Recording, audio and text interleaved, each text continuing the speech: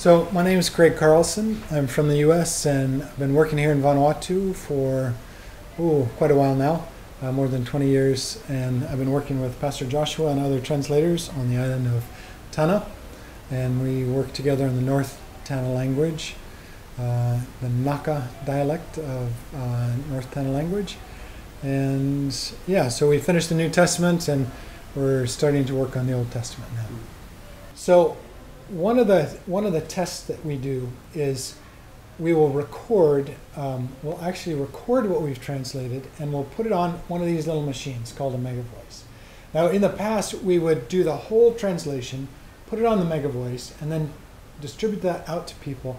But we found this was such an effective checking tool that now we can put this right onto MegaVoice. As soon as we've done a translation, we can actually put that translation right onto MegaVoice, and we can take it out to people and share it with them and play it with them right then, and then just get their feedback right then.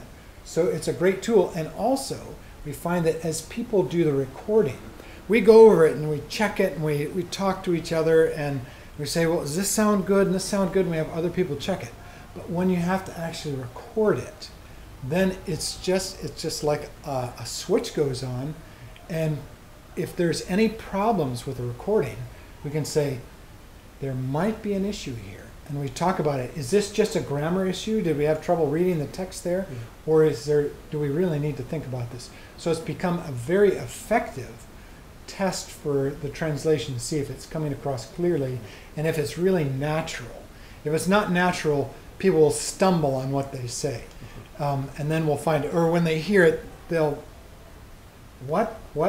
So this is a great tool. And then, of course, once we readjust the translation, we'll put it on there, and then people can take this out and listen to God's Word in their own language. There's another really great thing about this MegaVoice. When we published the New Testament in pastor's language, in the North Tanna language, a lot of people were afraid to read it because it had a couple special characters. Many people didn't read it well, and they were just afraid to. Actually, if they just read it for about a few hours, 6 hours, they would get used to reading the new characters, but they're afraid to. But when they listened to the MegaVoice and they had their Bible open in front of them, then they were able to follow along, listening and reading at the same time. And it was actually a great tool for literacy. And many people actually learn to read by listening to their MegaVoice and reading along. So that's another great use of this MegaVoice that we've been blessed with in North Tanna. Yes. So that was Bột hiền. yeah. Naparian.